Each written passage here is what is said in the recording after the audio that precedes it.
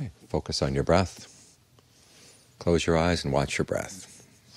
Know when the breath is coming in, know when it's going out.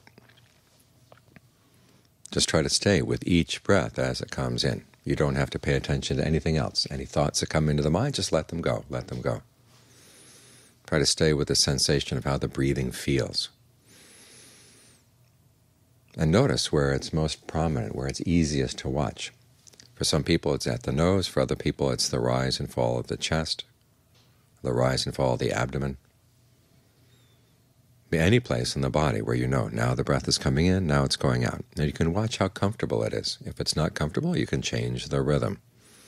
Make it slower or faster, deeper or more shallow, heavier or lighter. And as you do this, you find it gets easier and easier for the mind to stay here in the present moment.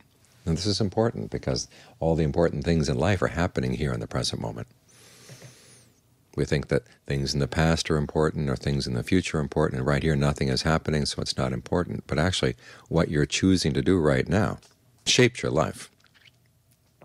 Each time you have an intention and you follow it, that's shaping where your life is going to be right now and where it's going to go in the future. So you want to be very careful to stay in the present moment because it's so easy to slip off. You're thinking about the future and all these decisions that are being made in the present that you're not fully aware of. You want to bring some full awareness to what you're doing so you can do it skillfully, as with any piece of craftsmanship. If you're not paying attention to what you're doing, it's going to get sloppy. The workmanship is going to be shoddy.